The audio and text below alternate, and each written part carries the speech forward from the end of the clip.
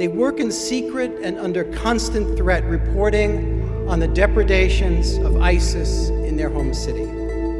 Some have fled in fear for their own lives. Even in exile, they are in no way safe.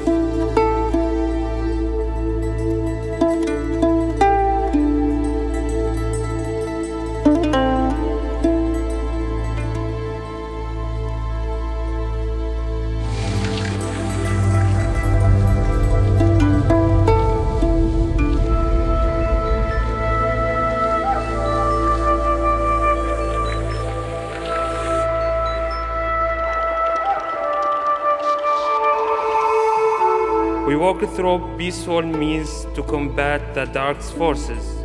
We carry out graffiti campaigns on the walls inside the most dangerous strongholds of ISIS, attempting to prove to the world that we will defeat arms with thoughts.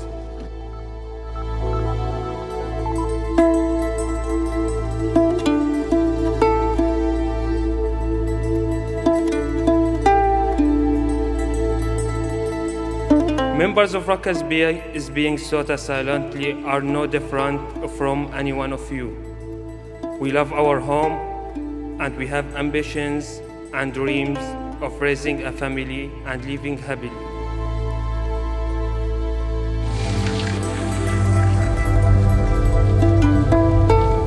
I'm deeply sad for my beautiful country. It's suffering greatly from regime fever and the cancer of terrorism. So greatly that I fear its spread will melt.